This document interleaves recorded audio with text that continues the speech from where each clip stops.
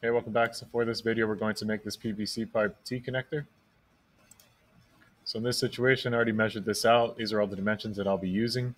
So for the inner diameter, we'll have a value of 1.050, and the distance between the inner diameter and the outer diameter will be a value of 0.134.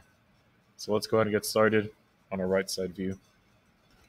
So in this situation, I'm going to go ahead and go to my right side. I'm going to create a sketch. Make sure you're in inches, by the way. Once again, convert your units to inches. I'm going to create my first circle here, centered at the origin, and this inner diameter will have a value of 1.050.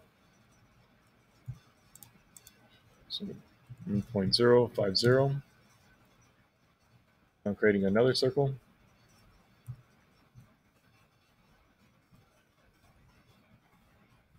The distance between the two circles will be 0.134. Let's go ahead and add that in. So click on both circles and add the dimension of 0.134. Now we accept this drawing. So now we're selecting extrude. We're clicking in between both circles. We're going to select symmetric. And then for our distance, we'll be using a value of 2.63. So go ahead and put 2.63. Let's accept. For our next drawing, we're going to add another plane. So go ahead and select plane. Select offset. For entities, select this top view. And we're going to offset. We're offsetting this at a distance of 1.251. So go ahead and type this out as 1.251 and hit enter. Accept. Now we're going to go to our top face. We're going to select the new sketch. This will be on the new plane that we just created. And we're now creating another circle. Let's go ahead and create two circles. All right. So once again, our inner circle will have a value of 1.05.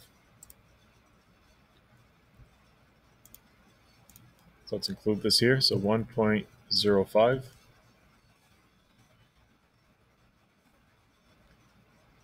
The distance between both circles is 0.134. So let's go ahead and add a distance between these two circles of 0.134. And we're going to accept this. So before we continue, we need to find a tool that is called offset surface. So it's right next to our plane tool. So select this drop-down menu and make sure you select offset surface. We're going to click on this inner surface of the tube. And notice we're offsetting it with a value of 0. Go ahead and accept. So now notice we created another surface down here that we can toggle on and off. We'll keep it on for now. So now we're going to go ahead and click on extrude. Let's select this surface here.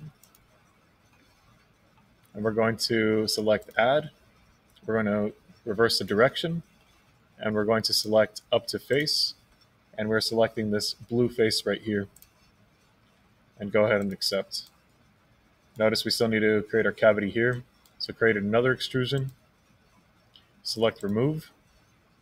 We're going to need to see our sketch number 2.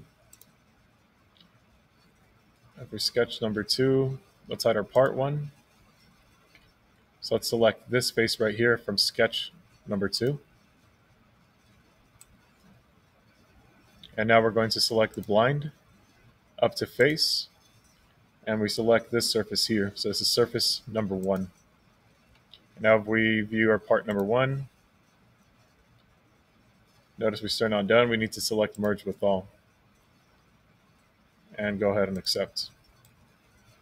And now if we hide our surface number 1, we can see that we created our cavity.